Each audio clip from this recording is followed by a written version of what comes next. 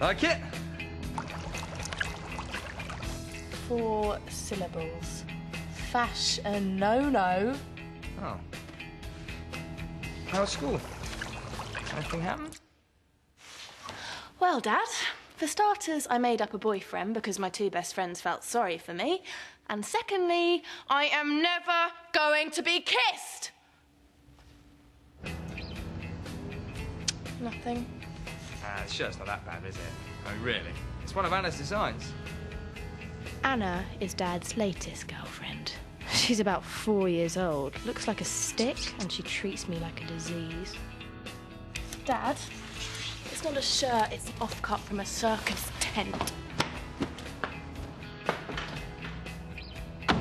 Love you, Al.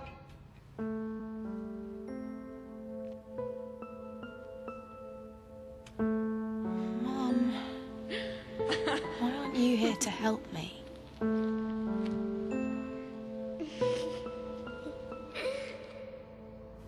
I suppose I already know what you'd say. Tell the truth. See, I told you. The girl's a two-faced liar. She says she's our friend, yet she lies like a dog. Traitor. Lying traitor. Traitor. Traitor. Traitor. Traitor.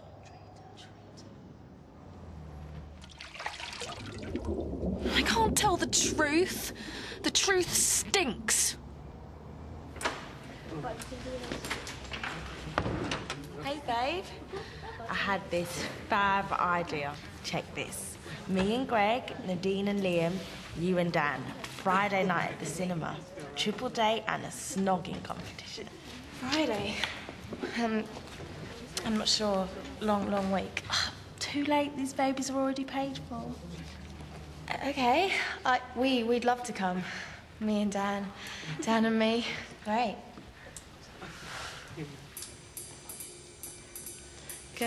Girls, excuse me, but the hunk's here. This is Mr. Green, official hunkiest teacher.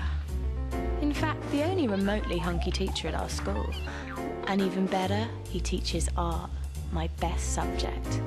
And he smells of peaches. Hi, class. Okay, today I'm going to set you off drawing some self-portraits. Now, the important thing to remember about good portraits is they tell us something about the person. The person? I'm a person who's just agreed to go on a date with a non-existent boyfriend. Unless I can get Cutie Boy to ask me out by Friday. I've got as much chance of that as I have of marrying Prince William. Is it me, or do I sound as desperate as I feel?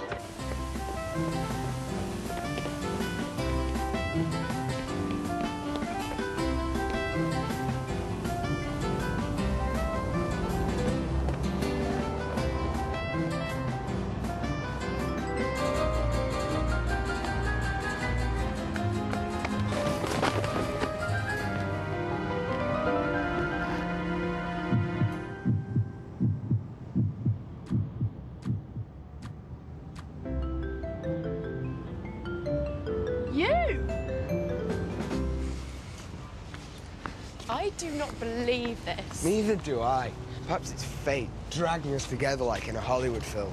I've just been to the nature park. It's great. I help out after school. I'm making a toad-friendly environment. Toads?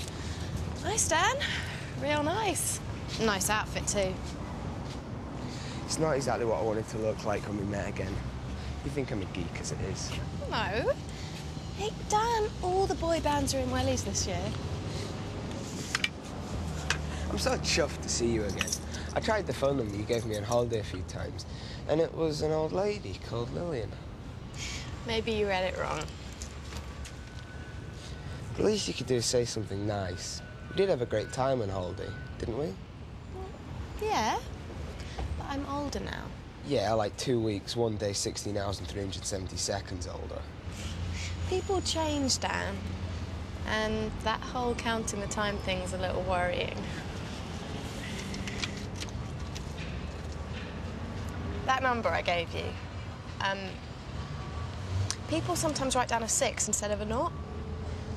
You can ring me, okay?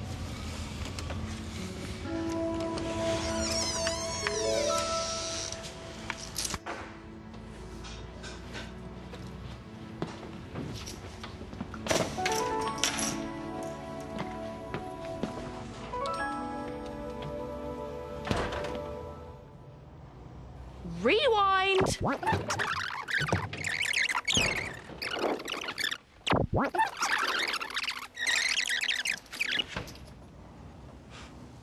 Hi, Anna. Mark, your dad, get me the keys. Why? Duh, so I could get in. How about knocking on the door like everyone else? Great. Make yourself at home, Anna. Spread out.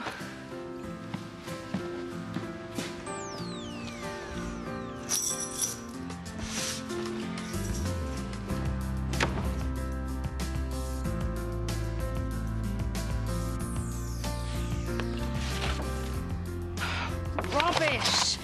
Mr. Green said to paint yourself as you are. And what are you, Ellie? Still haven't told the truth.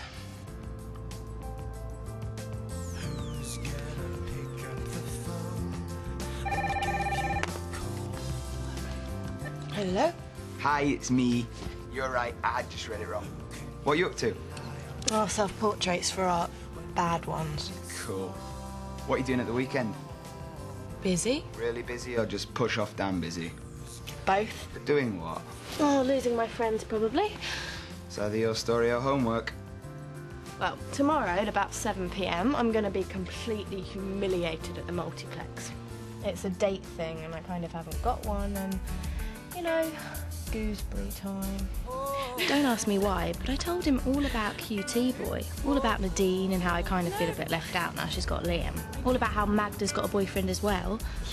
The thing is, Dan might be a total dork, but he said... No one should go out with someone just for the sake of it.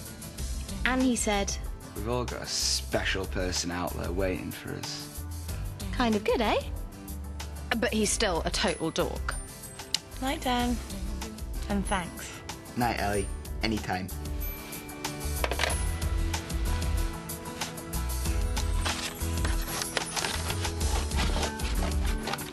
Yes!